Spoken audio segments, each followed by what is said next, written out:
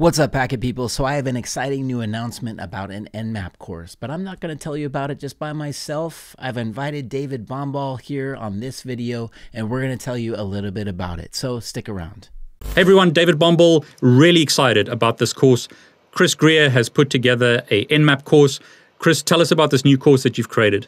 All right, everybody. So I'm really excited about this course. For me, I just love cybersecurity and I like to be a pen testing nerd. So this is one of the tools that's definitely in my toolbox. I know it is in yours as well. If you're going for a cybersecurity certification, any of them, name it, Security Plus, CISA, if you're going for CEH, if you're going for any cybersecurity certification, this is going to be absolutely one that you need to know. But not just that. How about day-to-day? How about practical? Nmap is going to be in your toolbox. It's one that you need to know cold. Now, for me, if you're starting out with Nmap, it can be a bit overwhelming. It's a lot of switches, dash this, dash that. How do you remember all of that? And even worse, when you take a look at the output of Nmap, how do you understand it? I mean, what's the difference between an open port, a filtered port, a closed port, an open then filtered? Or what's some of this output when it comes to enumerating an operating system? What's an Nmap script, the NSE engine?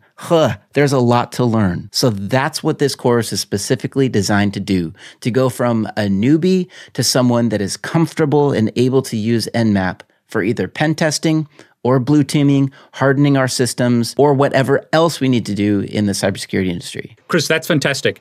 And I don't think there's anyone better to teach this than you. But a lot of people are going to be asking the question, how is your course different and why is it better than, say, all the other courses out there? All right, that's a great question as well, David. And I'm glad you asked it because you're right. There is a lot of other Nmap content out there. This is why it's different. With every single test I teach you to run and all the labs that you're going to be doing, by the way, there's a lot of hands-on labs and practice. So it's not just a talking head thing. But with everything you're going to learn how to run, we're also going to be opening up my other favorite tool, Wireshark. We're going to be opening up Wireshark, running an Nmap scan, and then learning how it works on the wire. There's a few reasons for that. First, what's actually generated when we run an Nmap scan? How do we interpret the results? What's actually coming back and causing the results that we see on that screen? It helps us with remembering the scans, knowing when, how, and why to use each type of scan, and also to better understand if we're on a blue team or a defensive perspective, how to find these scans. David, what if someone's on my network running these Nmap scans against me? How can I spot them quickly with Wireshark? That's something that you'll also learn, and also what makes this course unique against all the other ones. And Chris, there was a great example you were telling me offline.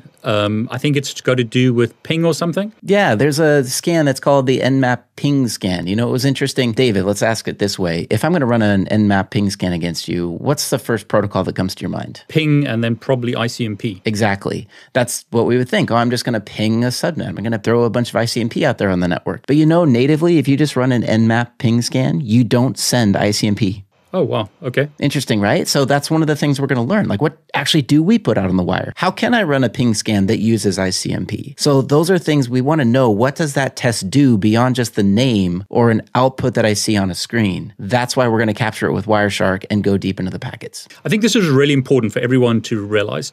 Chris has been using Wireshark for many, many years, not as a trainer, but in production. So he doesn't just teach. He does production troubleshooting, helps companies with attacks, helps companies with finding problems on their networks using Wireshark. And Chris, we've been talking about this course for a long time.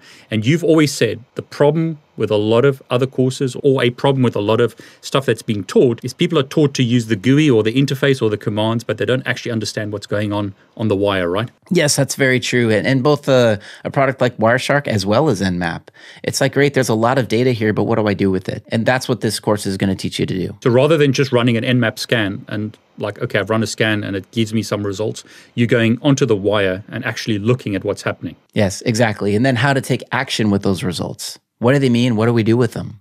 Right? So that's also an important part of learning how to use a tool. So it's not just what it does, but how to use it to actively do something. And that's what's different about this course as well. My opinion is this is the best course that you can buy on Nmap not because I created it, but because Chris created it. And Chris and I have had a long discussion, and I eventually managed to convince him to do it because I think he's the best person alive that can show you how to capture packets on a wire, show you how Nmap actually works, not just from like typing a command, but actually looking at what's going on. Chris has this amazing ability to take these complex protocols, complex switches and stuff and make it very, very simple. What I love about what Chris does is he is a technical person.